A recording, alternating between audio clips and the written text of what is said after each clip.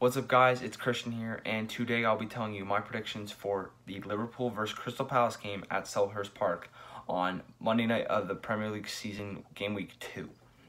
So, last season, both games were extremely tight, 1-0 and 2-1, both going to Liverpool. Will that happen again? No. Come on. Actually, no, I'm just joking. It probably will not happen, but we'll just say it won't because, I'm a confident Liverpool fan and we're going to get 3 points comfortably. So, Crystal Palace 2-0 against Fulham on the opening week of the season. Yes, 2-0 looks really good for Crystal Palace, but in reality, they only had 34% possession and they gave up 15 shots and had 6 on target for Fulham. So, they're giving up a lot of shots to Fulham. And what, do you think they're just going to give up less to Liverpool? Yeah, that's funny. Liverpool's going to score more goals and have more shots. That's just blatantly simple. Like, if Liverpool has 18 against West Ham, they're going to have more or the same amount. So, have fun, Crystal Palace. Your defense is going to get torched. Now, will they score? That's the real question because everyone considers our defense the problem. And I don't think so because Wilfried Zaha was shut down last season. And I think he's going to get shut down again. Only scored 1 goal against Fulham. And it was a dink past the keeper. He went to the keeper's right and he slotted in.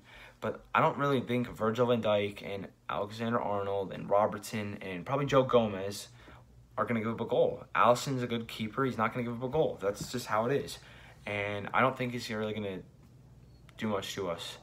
So, you're going to rely on Benteke, Townsend. Like, you got rid of Loftus-Cheek already. Like, I just don't think they're going to score.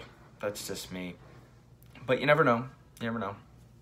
And we also looked a lot better than Crystal Palace did in the opening week. Well, we killed West Ham. And West Ham and Crystal Palace are decently similar. They're probably going to finish in the same-ish spot in the table, probably between 12 and 10 maybe, in that range. That's probably my guess, but you never know.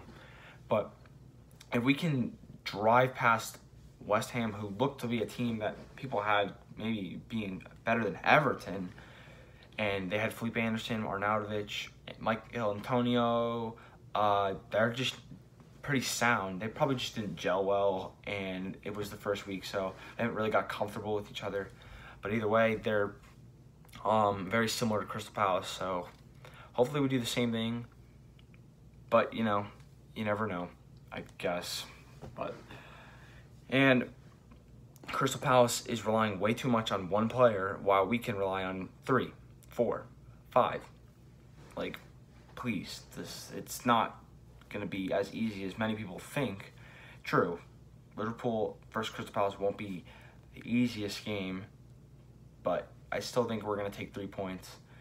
And not only is this game just important right now, it's going to be important in May, in April, because you know what? If Crystal Palace can beat us, so is going to be City. And if City can beat 5-1 against Huddersfield, oh crap, we're going to be in trouble if we lose points early in the season, especially with Kevin De Bruyne out for City too. And that's just adding to sugarcoat it, because if we drop points now or at all while City's winning games consistently, the title is going to be decided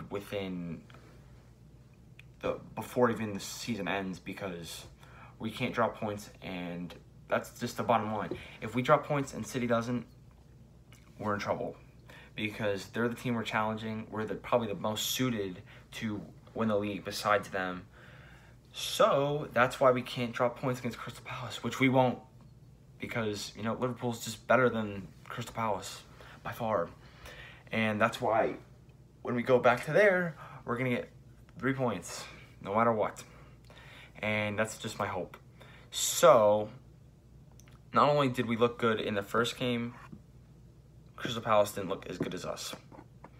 And Naby Keita looked fantastic. Shaqiri, when he came on, looked pretty good. Sturridge scores in less than 30 seconds. Like, on his first touch. Like, please. Like, that's just crazy. And if he can score off the bench, that just gives us even more options to score and win games.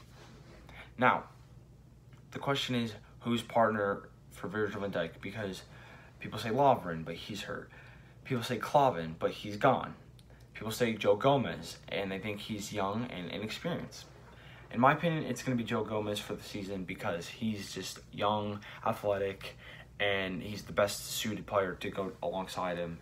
And then we have Andrew Robertson driving up the left side, Alexander-Arnold driving up the right side, and then getting the ball to Naby Keita, Fabinho, who will get his debut, hopefully. And Milner, Henderson, Wijnaldum, we have options. Don't get me wrong, we have options. So, if we can get the ball through Keita and he'll push to either the right backs, left backs, and then get it to the striker, left wing, right wing, and our big three, I expect us to score 2 or 3 goals against Crystal Palace. I don't care, we're away, we're going to score goals. That's just the bottom line. We don't not score goals. Like, when's the last time we were goal scoreless in a Premier League game? I can't think of the day. I mean, we probably didn't score any goals in more than 1 or 2 games last year. Like, it actually might be wrong. Man City, when Mane Kung Fu kicked Ederson. He's a better boxer, by the way. Yeah, so I just think we're going to win the game. What will the score be? Let's go with 3-1. I'll give 1 goal to Crystal Palace because, I'm nice and we're not going to, lose with those fans. And I'll give the goals to Mohamed Salah, Roberto Firmino, and Sadio Mane because I want Sadio Mane to win Premier League Golden Boot, which he's an outside chance, even though probably people won't pick him. Anyway, we'll say Zaha gets the goal because Zaha is their best player. So this is what I think will happen in the Crystal Palace-Liverpool game at Selhurst Park. Please let me know what you think in the comments below. Just like, subscribe, and just give me any ideas you want for a video in the comments below as well.